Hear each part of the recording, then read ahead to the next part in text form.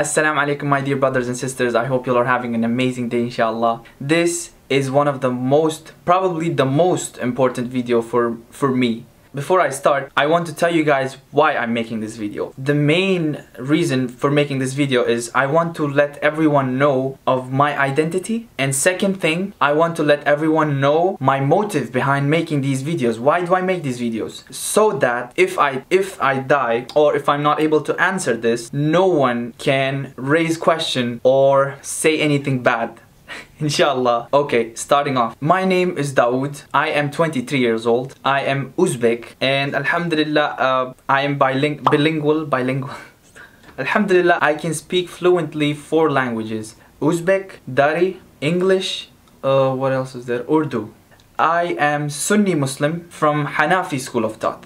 Okay, that's about my identity. Now, why do I make these kind of videos? Some people, they think the reason why I make these entertaining Islamic videos is because I want to make fun of Islam. Astaghfirullah. That is kufr, guys. If I make videos with that intention, that is basically kufr. I'm gonna explain this in the easiest way possible. Listen, for mature Muslims and older people, there are videos of alims, sheikh and Islamic speakers who speak for about an hour or more. These mature or old people enjoy these kind of videos, right? Of course, this is more knowledgeable videos than anything other. It has more value. But for a young Muslim or a non-Muslim, this would most likely be boring. So they would stay away from this, even though this has more value than music videos that young Muslims watch.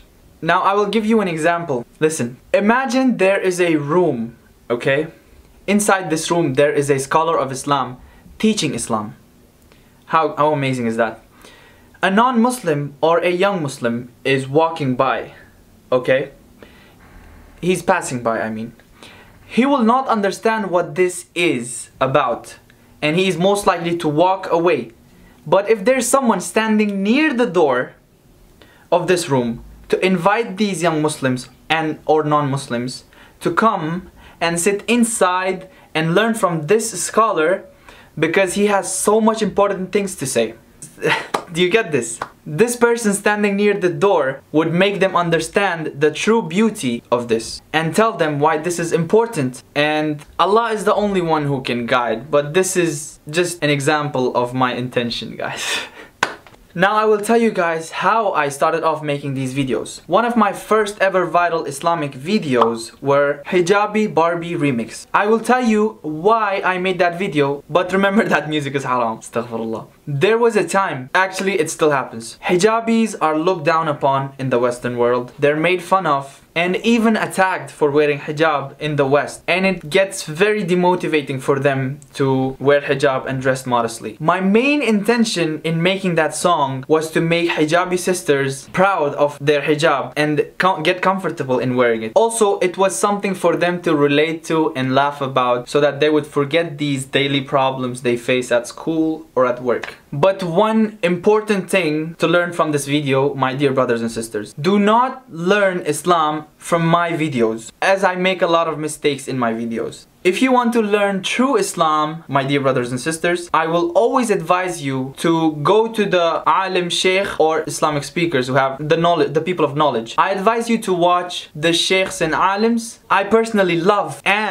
watching Sheikh Asim al-Hakim, Sheikh Mufti Menk, Maulana Tariq Jamil, Dr. Israr Ahmed, Ustad Noman Ali Khan. Learn Islam from them and not from my videos, as my videos do contain some haram things like dressing up as a girl. May Allah forgive me for this, but I just don't have an alternative for this. So of course my intentions are for the benefit of everyone, but at the same time I'm not gonna deny this. Of course I love being in front of the camera. I love having an audience. Subhanallah, alhamdulillah for this. But with great power comes great responsibility, and I am always afraid of saying something wrong or doing something wrong that might affect the mindset of my audience. So I always pray that Allah always guides me to be the best version of myself every day, so that I get better every day, and my audience would also benefit from this, inshallah. May Allah always guide us all. Ameen ya Rabbil Alameen. May Allah guide my followers. May Allah guide my audience. May Allah guide me. And if you guys also make dua that Allah guides me, inshallah, may Allah reward you in this world and in the next world, inshallah. If you can, take the good from my videos and always leave the bad. May Allah forgive me, a'udhu billah. May Allah always protect me from misguidance. May Allah always guide me. But if any time that my tongue slips, or if I do something that is against the sunnah